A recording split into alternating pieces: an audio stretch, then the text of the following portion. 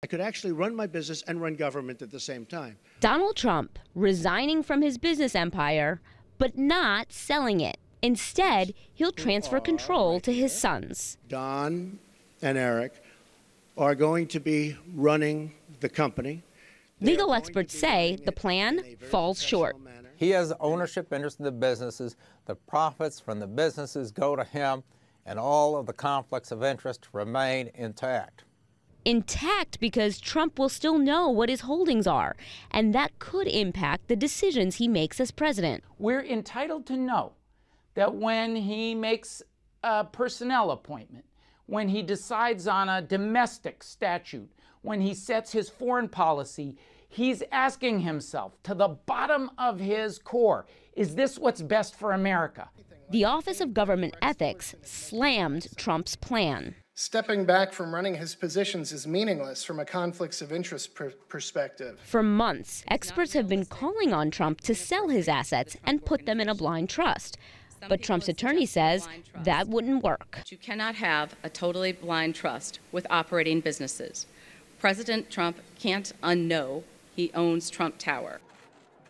Instead, the Trump Organization is pledging it won't do any new deals in foreign countries, and any domestic deals that could raise eyebrows will be vetted by a newly appointed ethics officer. Trump's sons, Don Jr. and Eric, will run the business, along with Trump Organization CFO Alan Weisselberg, who's been there since the 1980s, even appearing on The Apprentice. I felt that Andy losing his lines of communication was a very serious matter. Trump's relationship to all of them creates its own issues. Everyone is going to know that when they're doing business with Eric or Don Jr., they're doing business with the president. There are also questions surrounding the Emoluments Clause. It's a constitutional provision that bars the president from receiving cash or other gifts from foreign governments. To address that, Trump's attorney says any hotel profits the Trump Organization makes from foreign governments will be donated to the U.S. Treasury. But legal experts say the business could run afoul of the Emoluments Clause in other areas. That includes loans from foreign government-owned banks and leasing of space in his buildings from foreign government-owned banks. There is the Constitution and the Emoluments Clause. But more than anything else, what does he risk?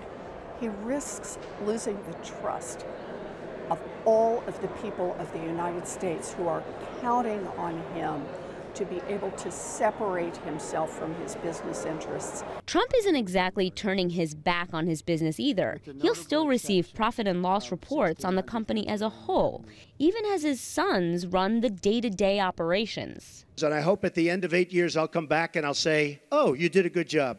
Otherwise, if they do a bad job, I'll say, you're fired. Goodbye, everybody.